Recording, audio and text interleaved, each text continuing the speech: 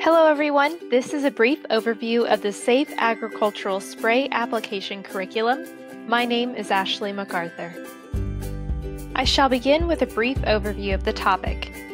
Spray application addresses chemical application for crop cultivation. It is regulated by national, state, and local or county entities.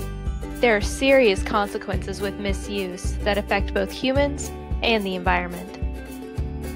The foundations of the Safe Agricultural Spray Application Curriculum are based on the humanistic educational philosophy and adult learning theory. Humanistic philosophy is based on Maslow's hierarchy of needs, which address a progression of needs throughout the lifespan of a human being. The pinnacle of these needs is self-actualization, where a human realizes not only what they should be, but what they can be and can provide to others. Adult learning theory is specifically developed for adult learners. It considers the context in which human beings learn in higher education and in industry. Relevant, timely, problem-based, and social applications of adult learning theory shape the Safe Agricultural Spray Application Curriculum that is designed and developed for adult learners in the agriculture industry. There are 3 curriculum goals on which the Safe Agricultural Spray Application Curriculum is based. These goals' alignment are detailed in later slides. The first goal is that employees will apply all safety practices to protect the environment, which uses the application frame of Bloom's taxonomy.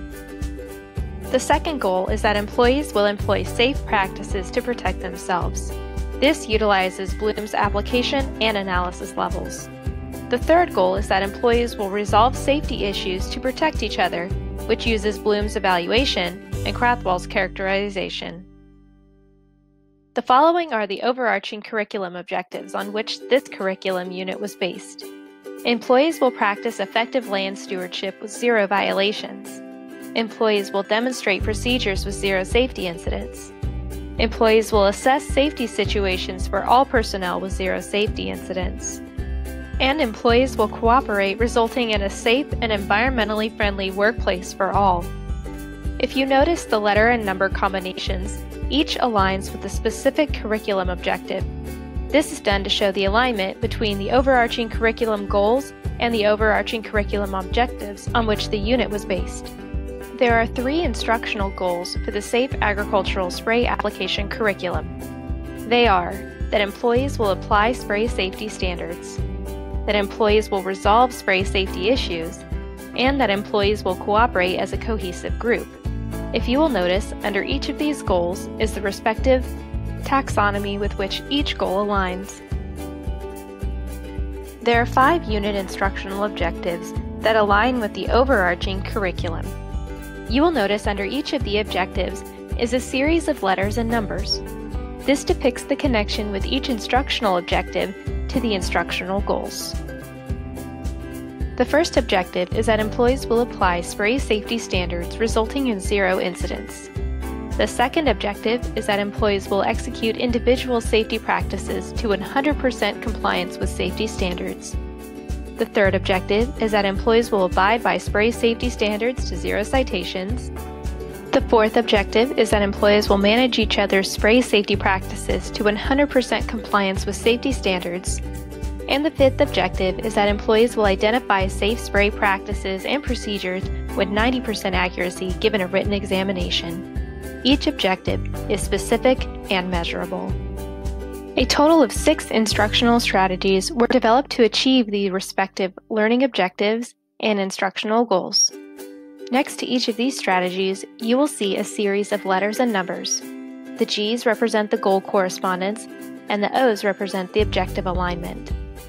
The strategies are interactive lectures on standards, group discussions of practices, group discussion of challenges and issues seen in the field, group brainstorming to overcome issues, non-chemical practice, spraying with water, and the use of infographics in the field. A series of assessments were selected to determine whether or not the learning objectives were met. Underneath each assessment, you will notice a series of letters and numbers. The G's align with the goals, the O's align with the instructional objectives, and the S's align with the unit instructional strategies. The assessments to determine whether or not learners have met the unit instructional objectives are a written paper and pencil test, a demonstration of practices with non-chemicals, application observations with immediate corrective feedback provided by trainers and managers, and county inspections of practices. The curriculum will be evaluated using Stufflebeam's CIPP model. Specifically, the checklist from the CIPP model that Stufflebeam created in 2007 will be applied. This is done because of sustainability. Any program created for this particular field must be adaptable. Both laws and employee rights change every year, and a curriculum must be able to be evaluated for these changes and adapted to accommodate them. The CIPP model also focuses on lessons learned, which is excellent for this curriculum because it looks at how we can improve the curriculum for employees. The contract aspect of the CIPP model checklist makes it appealing. This ensures alignment, as well as collective efforts, between the curriculum developers, those implementing the instruction, and those evaluating the instruction. And lastly, this model was selected because of the effectiveness. Not only is the model itself time-tested and proven to be effective, but it also facilitates effective interpretations of whether or not the employees and the environment are safe, based on information gathered from the employees themselves, as well as from counties and the people managing these employees and the curriculum implementation. That concludes my brief overview of the Safe Agricultural Spray Application Curriculum. Please view the following slides at your leisure as they are references. Thank you for watching.